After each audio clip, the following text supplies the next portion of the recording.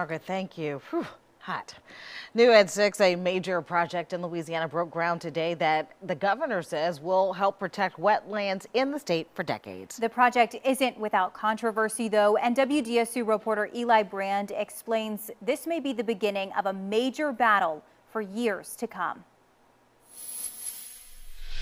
All right, ready? 3, 2, 1.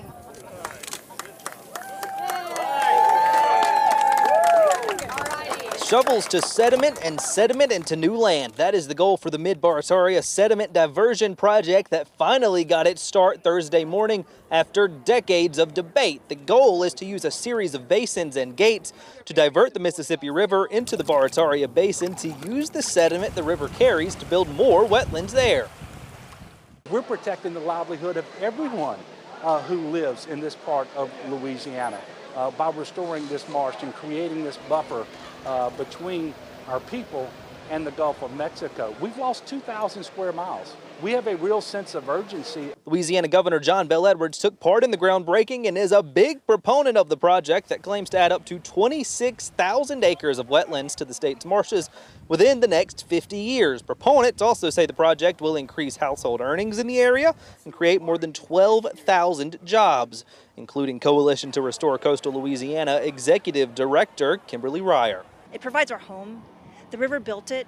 We need to let the river protect it and build us more. This area of the Mississippi behind me in Buras is a great example of how the river can carry sediment to build more land and greenery. What you see behind me, just a few years old, but not everyone working in Barataria agrees it will have the same net positive. That includes third-generation oyster farmer Mitch Jurasich, who says the impact of moving freshwater from the Mississippi into marshes will destroy the state's seafood industry. You're moving the people. People cannot survive without their livelihoods. They're gonna have to leave. And go where? Go do what? I'm 60 years old. How do I start over? You know, my son, he's got a welding degree and all of that, but that's not what he wants to do. He wants to do with the family. My grandfather, my grandparents who came from Croatia back in 1904 and created our family business. Jurasich says the water will wash away oysters and many shrimp and fish from the area. Around $400 million are in place to help oyster farmers, shrimpers, and fishermen affected by issues the project acknowledges will come. Governor Edwards also says science will be used to find new areas to replenish oysters, shrimp, and fish elsewhere. Jurasich, though, says the Louisiana seafood industry makes over $1 billion and it won't be saved by a one-time $400 million payment. And he doesn't believe there will be anywhere else for them to go. Either we're going to move the fish or we're going to move the people. I think we need to move the fish, but we're not unmindful of the consequences of that. While the governor remains on board, Lieutenant Governor Billy Nungesser is strongly opposed and disagreed strongly with the comment from the governor.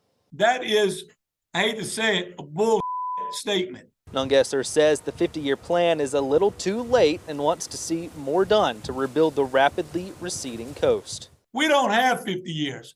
We better come up with a 3 to 5 year plan, put dredges out there 24/7 to save the coast. In 50 years, we'll be having the Grand Isle Fishing Road in Baton Rouge. Biggest fraud ever pulled over Louisiana odds. You can remember that when we drowned like rats because we built this and wasted $3 billion. Both Nungesser and Jurasich say the fight is not over. Jurasich is part of the Plaquemines Parish Council who oppose the project happening right in their backyard. He also says a lawsuit could be coming. Nungesser says he hopes the next governor and legislature stop the project. Edwards, though, says he hopes the exact opposite. I hope they will continue to allow science to guide that decision making. That is critically important to understand that you can't stop progress because there are certain people who are adversely impacted. Reporting in Plaquemines Parish, Eli Brand, WDSU News. And the project is expected to cost about $3 billion.